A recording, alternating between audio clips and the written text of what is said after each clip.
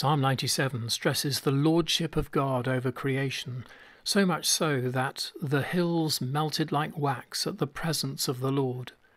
The theme of avoiding idolatry is then woven in, the sin of assuming something other than God has sovereignty, and the psalm confidently asserts that "confounded be all they that worship carved images." There's a hint as well that idolatry is not just about the formal worshipping of an inert statue. It's about our human priorities.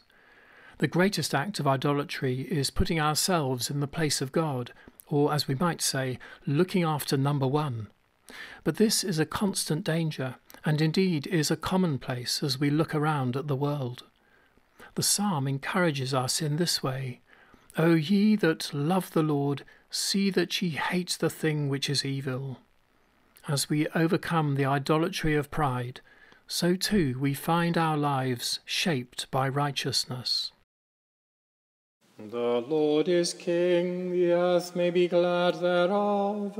Yea, the multitude of the isles may be glad thereof. Clouds and darkness are round about him.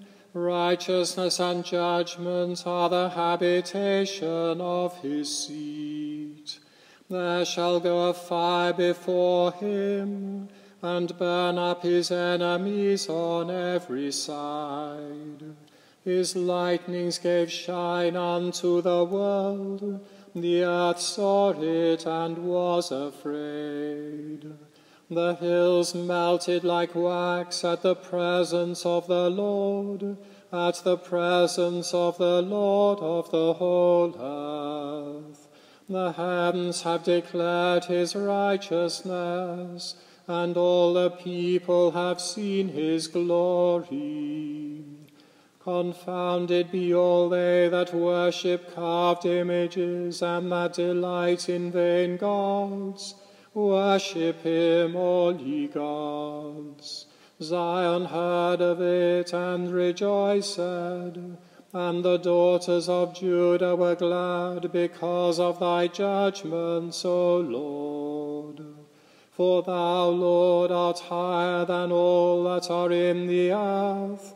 Thou art exalted far above all gods. O ye that love the Lord, see that ye hate the thing which is evil. The Lord preserveth the souls of his saints. He shall deliver them from the hand of the ungodly. There is sprung up a light for the righteous, and joyful gladness for such as are true-hearted. Rejoice in the Lord, ye righteous, and give thanks for a remembrance of his holiness.